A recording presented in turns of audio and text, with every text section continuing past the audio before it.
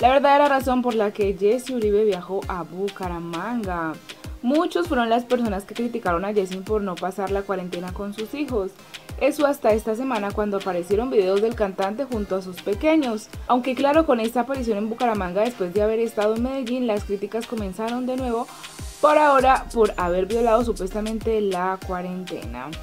Por eso el manager del cantante reveló detalles de su viaje, y es que Jessi tiene permiso para hacerlo. Él está cobijado por excepciones. Él sale de Medellín a Bucaramanga por un tema de una excepción que tiene. Le acaban de entregar su casa casualmente a su mamá, le pidieron el lugar donde vivía y él rentó una casa para poder instalarse físicamente, y esa es la excepción que lo cobija, explicó Rafael Mejía. Un hecho que de nuevo no volvió a gustar entre varios, quienes afirmaron que si no hubiera sido por esto no habría visitado a sus hijos. Cabe mencionar que Jessi ha estado pasando la cuarentena junto a Paola Jara en la casa que ella tiene en Medellín. Señores, no sé, me ponía a pensar, ¿ustedes qué opinan? Los invito para que sigan estas noticias en mi canal a través de las redes sociales.